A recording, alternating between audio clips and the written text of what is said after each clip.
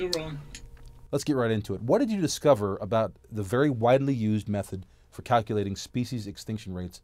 And can you tell me a little bit about the species area relationship method, which is what we're talking about, and why its reverse application doesn't work? Before I do that, let me just say that we have a serious extinction crisis in the world.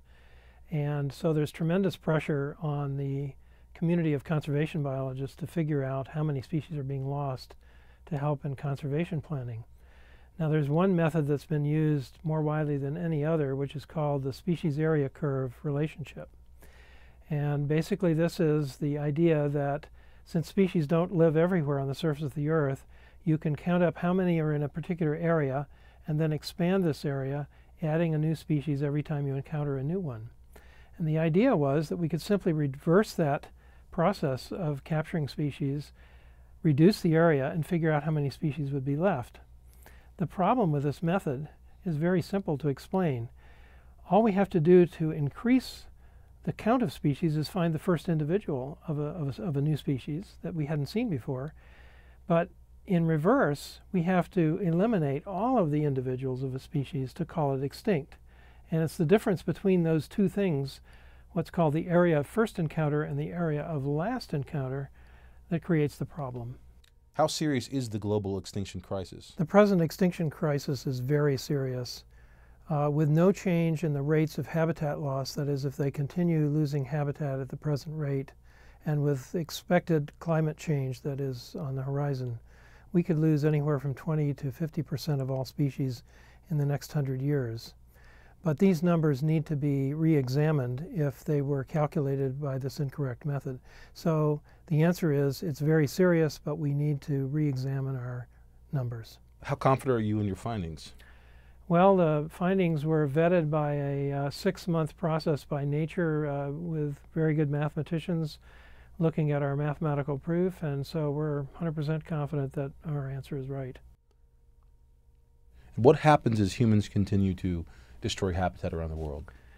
Well, the extinction debt problem is probably real, although we did not address this directly.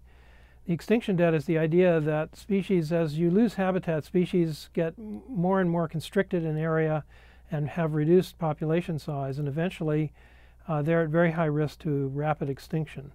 So what we're trying to calculate now is how much area gets lost results in how many species going extinct. That's a very big and current question in research. Is it true that you've loved being in nature since you were a child, or is this a new love? No, I've ever since my parents were both biologists, and so they took me on camping trips, and I loved nature. I was a kid outdoors all the time, turning over rocks and catching butterflies. Very non-macho things to do. Now, tell me a little bit more, if you would, about is this the first extinction cycle we're going into? Can you tell me, or is this the 5th or 6th? Well, there have been 5 documented mass extinctions on the surface of the Earth in the last 500 million years. And this is probably the 6th, and it is unique in that unlike the others, which were caused by physical processes, this one is being caused by a single species, us, and loss of habitat and climate change due to human activities.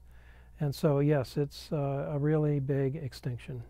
At a glance, one would say that, well, if we should just lay off, we're fine, we shouldn't worry about it. Is that what we're saying here, or is I know you've already said that. Not at all. I would say that the extinction crisis is real, and so if anything, the good news from this is that we've bought a small amount of time to save more species, but we shouldn't be complacent about it because we're losing species ever more rapidly, and this will continue if we pursue business as usual practices. I know this is hard news for some conservation groups, but the answer is that science is a self-correcting process, and we need to, when we find an error, we need to correct it because we need the very best science we can possibly have to guide our conservation planning.